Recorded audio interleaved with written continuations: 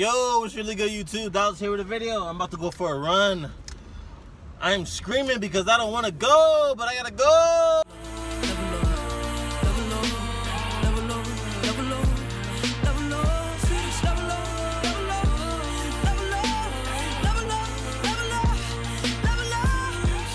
I wanted to alter my training to fit like long distance runs and short distance runs, but I don't know. I think I'm just gonna do like 4 miles today, see how my body feels.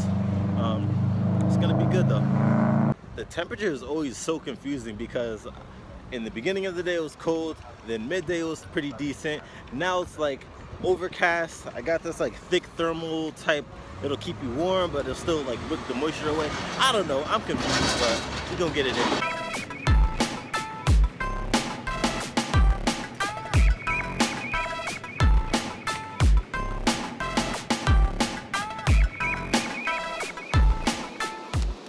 I literally always wanted to do that, but like when you look from here, it doesn't look like that. It doesn't look that bad, but it's pretty high.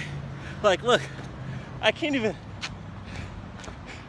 That has to be at least maybe 12 feet. So, yeah, I'm glad I did it. Oh my God, windows down, windows down, windows down.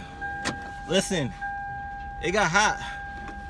It got hot out there, and I had no idea. I was feeling good about wearing this, but then, woo! It got hot. But I did 3.3 miles. Took me right underneath a half hour to do it. 29 minutes, 58 seconds. Feeling pretty good about the run. Kind of gassed. Going a little bit faster than I really wanted to. I kind of wanted like a 9:30-ish pace. I was doing like more of like an 8:40. Those seconds really do make a difference. They really do. Because I haven't ran literally probably like in like a week. That's not enough time.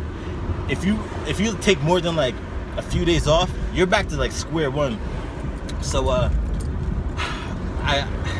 don't know if I'm tackling this this obstacle course training routine correctly, but I feel really good when I do the stairs. You guys see me doing the stairs, killing the circuit training, killing the lifting. But then whenever I go run, like for some reason, my body's like, hold up, what is this?